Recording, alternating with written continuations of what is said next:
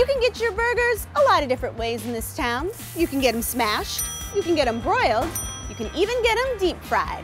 And Jeff on our app said at Old Irving Brewing Company, you can get them off a wood-burning grill.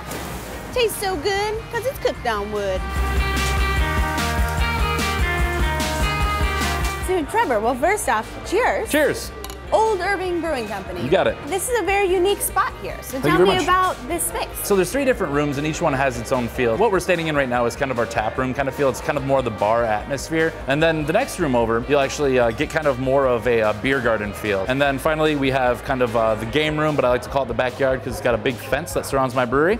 And that's kind of where you can play a game of bags, hang out, have a couple pints, and it's a little bit more relaxed. It's more of a relaxing place, and that's, I think, why we chose to come here. We come, we jam, we love hanging out and talking to each other and like trying some kick-ass beers. I've never heard anyone say no to an offer to come to Old Irving Brewery. All right, well, it's burgers. We're all about burgers. Yeah. I have to have a burger every week. What am I going to be making in the kitchen, and who am I gonna be cooking with? Sure, so you're gonna be cooking with our chef, Brendan Robinson. He makes a killer burger off of our wood-fired grill. On top of that, wood-fired grilled onions, and then some aged white cheddar on top of that, and of course, thick-cut wood-fired bacon. Wood-fired grill really makes it. All about wood-smoked anything. The wood grill enhances the flavor just wonderfully. Oh, yeah. All right, well, I'm gonna make a perfect burger. Great. So let's cheers to Prost. beers, Yes. burgers, Yes. and Chicago's best. And Chicago's best. Cheers.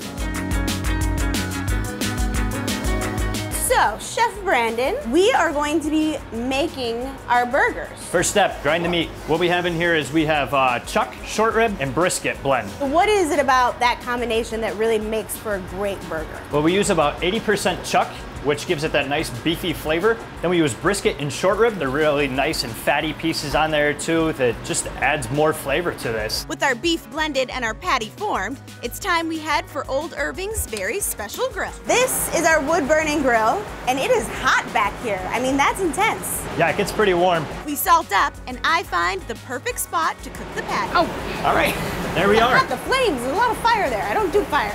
We load up on cheddar cheese, thick-cut bacon, caramelized onion, and top off with a house-made rosemary bun.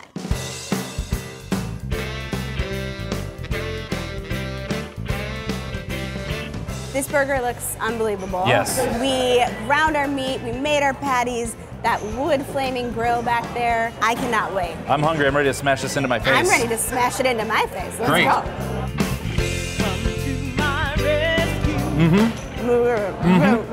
With your mouth full, how does it taste? Yep.